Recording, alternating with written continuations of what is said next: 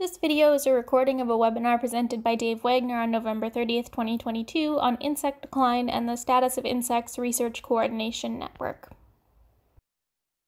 Okay, so there's basically five PIs, co-PIs, and so it's myself, Christy Bali, Chris Elphick, Eliza, who's really the brainchild of a lot that's happening right now and much of what's going to happen, and she's on postdoctoral support actually to help us run the RCN, so integral to everything that's happening and maybe where you'd want to address questions. And Jessica Ware from the American Museum of Natural History, president of the Entomological Society of America, and many other things. So these are the core PIs, and then we have a steering committee that sits outside that with May Barenbaum, Scott Black from the executive director of the Xerxes Society, and Lynn Dix from Cambridge, and Matt Forrester, and Sunichi Nakakawa, and Morgan Pingley. So this is really a dream team, and I'm so excited about this group and potentially what we could do.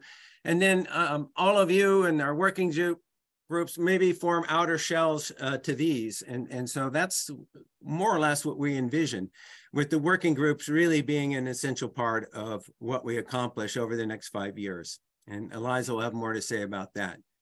One thing I wanted to say is that insects are not declining everywhere. So it's clear that, at least in my mind, insects must be declining, right? We have 8 billion people on the planet now, and massive deforestation on a yearly basis.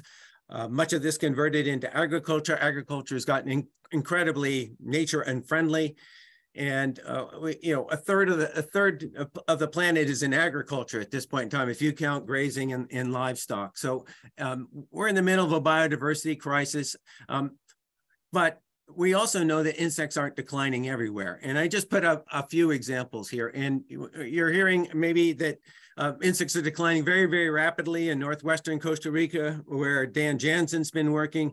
But if we go further south, one country, and we get reports, quantitative reports, good reports from Barrow, Colorado Island in the Panama Canal, lots of intact forest around there.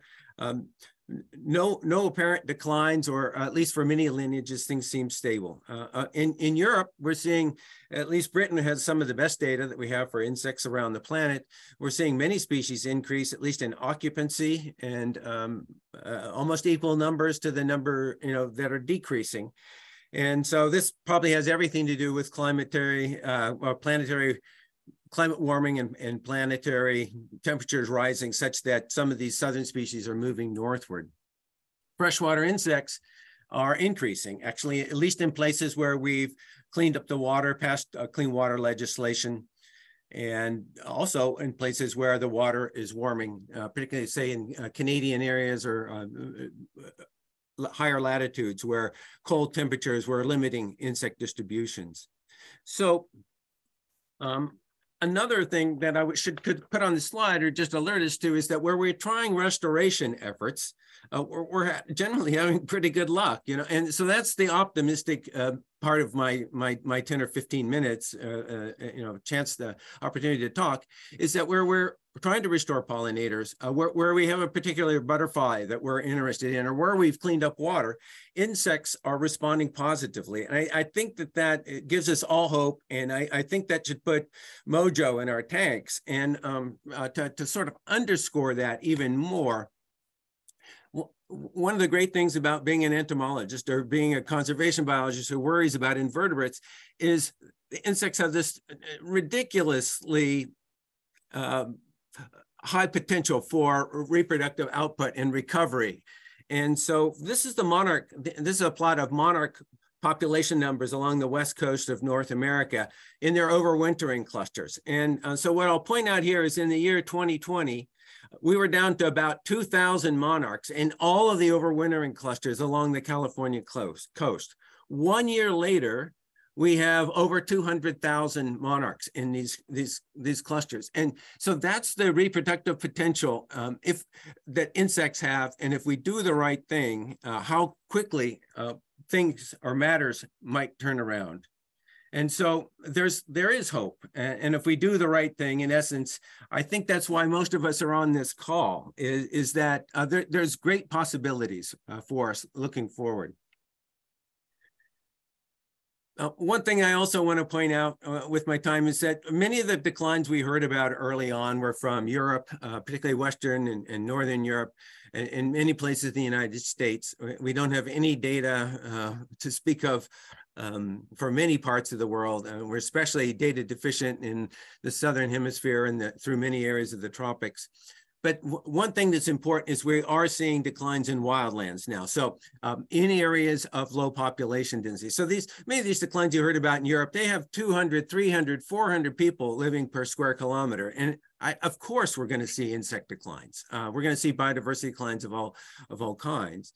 But, you know, when you go to Canada and there's, you know, just 4 people per square kilometer, that's a whole different story. And so we are, for example, seeing some declines. This is Crossley's, but I don't know why this is skipping, but this is Crossley's data from North America. And this is 4th of July butterfly count data. And we have areas where butterflies are increasing. This would be the rainforest of the Pacific Northwest.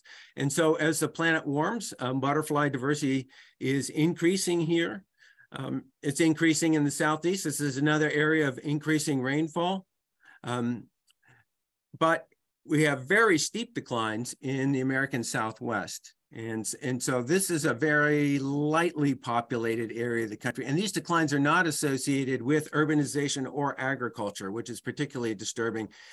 They are associated with climate change, as you can see at the bottom of this slide, with higher temperatures causing butterfly numbers to drop, and lower precipitation linked to lower numbers of butterflies. This is a study by Matt Forrester across 3 different data sets: Art Shapiro's butterfly transects, these NABA counts or 4th of July counts, and even iNaturalist data, all told the same story. And actually, even areas without high human habitation were declining. So again, presumably driven by climate change. So these rates of decline really matter, and I harp on this, but I want to pound on it again because I think it'll motivate us. And that is that we're seeing across many terrestrial areas, we're seeing about a 1% decline per year. It doesn't seem like much, and maybe that doesn't motivate you, but I have one slide that I hope will motivate all of us, and that's coming. But we're seeing so the new news here, and the reason I'm sharing is that there are areas with even higher rates of decline, right? So Weprick, a study on butterflies in Ohio, was a 2% loss of abundance per year. And Ellen Welty's grasshoppers on the Kanza Prairie declining almost up to 3% per year. This is just terrible and really alarming, and I'll show you why in the next slide. And the studies from Germany, not only Hallman's, but Siebold's study, reporting rates even higher than 5% in certain cases, which is just unacceptable. I put this slide together so you can see how important 1% is. So 1% is hard to see. You wouldn't really see much of it over the course of a human lifetime. You'd have to maybe be watching insects for 30 years before you really started saying, hey, things are really different. But it's so important. So if we started off with 10,000 individuals, even at just 1% rate of decline after just 4 decades, you're going to be down, you've already lost a quarter of the tree of life. And with these 2% rates, we're seeing even after 4 decades, you'd be down, close to half the biodiversity of the planet would be eliminated, which is absolutely catastrophic. And so we should be highly motivated by a 1% rate of decline, the kind of thing that Raoul van Klenk has found in his meta-analysis of global insect population trends. And so again, it doesn't sound like much, and it's hard to motivate other people, but if you plot it out over just 3 or 4 decades, you can see that it's enormously important. One thing where we're seeing a lot more interest, and so this is a research frontier, if you will, is that we need to start looking more at how rates vary across clades and guilds. There's 7 or 8 million insects on the planet. We can't study them all. We don't have data from the southern hemisphere, from many localities, and way too little data from the tropics.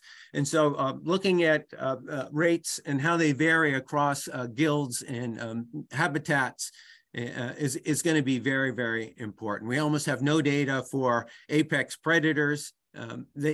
Based on first principles, they should be declining faster than their lower trophic levels. And then there would be hyperparasitoids on top of those, right? So, and looking for these broader scale patterns should be pretty interesting. It should be relevant to a lot of us that have a particular interest. I have a particular interest in caterpillars, Lepidoptera.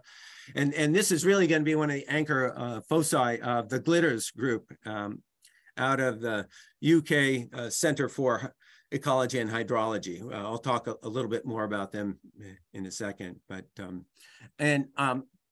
I'm a systematist. I might as well be unabashed about this. Taxonomy matters to me. And there's this real tension in all the work that we're going to do and want to do and would hope to do, in that, there's insects are so numerous that it's really hard to get species level data. We'd love species level data, but it's too expensive, and it's very, very time consuming to collect this kind of data. And so, we have to make this decision on where we're going to stop in terms of, taxonomy. We can stop at insect biomass and they're all insects, or we could get down to the family level, or we could get down to the species level. I know biomass is important for ecosystem services, for pollination, for decomposition, and all of that. But I have to say that I'm an unapologetic entomophile. I think the species matter. Each species matters. Each has a story to tell, and they can each tell us about the stressors that are acting in their habitat or their environment. And so part of that, I just want to share some images. I just took 10 days with Elizabeth Colbert to look at insects in West Texas, which is suffering from a mega drought. And so we wanted to look at what was happening to insect diversity. But I love these creatures, and this is why, to me, species matters. And I want to know about all of them. I know bulk samples are really important, but where we can, I'm really hoping that we can get down deeper and get an appreciation for what's really being lost when we're talking about insect diversity, climate change, and other stressors acting on the little things that run the world. So again, just a couple more points about why taxonomy matters.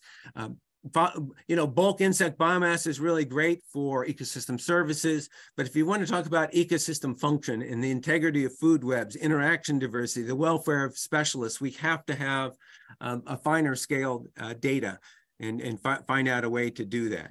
And I think meta barcoding has many possibilities, and some of the AI that's being developed now are really exciting frontiers, and we need them badly. And I'm sure that this will be an upcoming webinar. And so I don't know when that's scheduled. Roughly, Eliza's imagining that we'd have one of these webinars about once a month and get together for those of you that are interested. And we don't expect anyone to attend all, but there might be some, hopefully large fraction that you might be interested in tuning into. So other projects that are going on, the Glitters project I already mentioned, looking at global responses, and they're really into being able to make predictions about where and when and who are going to be in decline. So then they have a sister project in the UK, Druid, which is being led out of the University of Leeds, that's really focused on UK or the British fauna. And both of these groups are linked to many other groups, just as our RCN is. The Entomological Society of America has just formed a new insect diversity decline committee that's chaired by Jessica Ware. And the National Academy of Sciences in the US has just approved a prospectus for a consensus study, basically a white paper on North American insect declines. So just briefly about our RCN. So these are our goals. And again, it's to build an international network of all of you, and maybe to grow that network. So we have representation. We especially are interested in growing activity and interest in buy-in participation from the Southern Hemisphere. That's going to be very important. And the tropics, where maybe 80% of all insect diversity is, we absolutely need to do more there. But our goals are to develop a community-driven approach to systematic data synthesis, map and meta-analyze current knowledge of insect populations and diversity. And again, it's globally. And then we're most excited, or I'm very excited about these, the focus on solutions, ways to protect insect biodiversity. So